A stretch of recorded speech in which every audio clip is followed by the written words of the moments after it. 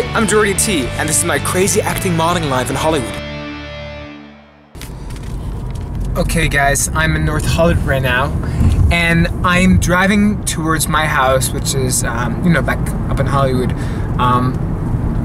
But I am mesmerized right now because when I first came to LA about 3 years ago, I took acting classes in North Hollywood at a school called the Acting Corp. And now, I'm gonna drive past the place where I used to live for the first time, which was a hostel called, oh gosh, what was it called? Something Soleil. It's gonna be right here. Oh wow. This has been so long ago. It's gonna be right here, near the 7-Eleven.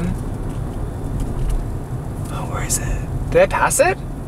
Don't tell me I passed it. It'd be horrible. Oh no, it's gonna be right up there. So behind the lights, right up there. That's where it should be. Is that where it is? That's where it is. Oh man. So all these memories of being here when I was younger are coming back to me. The streets I used to walk, everything. I had my first food at that 7-Eleven right there, and this is where it is. Wait, where is it? Is it here? Did I pass it? Gosh, I probably passed it. Now I can't show you guys. I'm the worst. I'm the worst tour guide in the world. Don't ever come to my touring if I ever give tour guides. Anyways, that's the first 7-Eleven right there.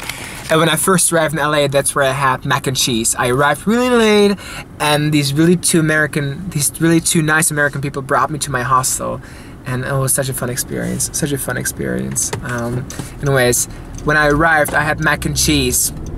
Very American, isn't it? I don't know why I said it that way. Anyways, I had mac and cheese, which was awesome. Anyways, I should stop talking now because I'm going on the freeway. And I don't want to be on my phone, which I'm not, so I should not be on the camera either.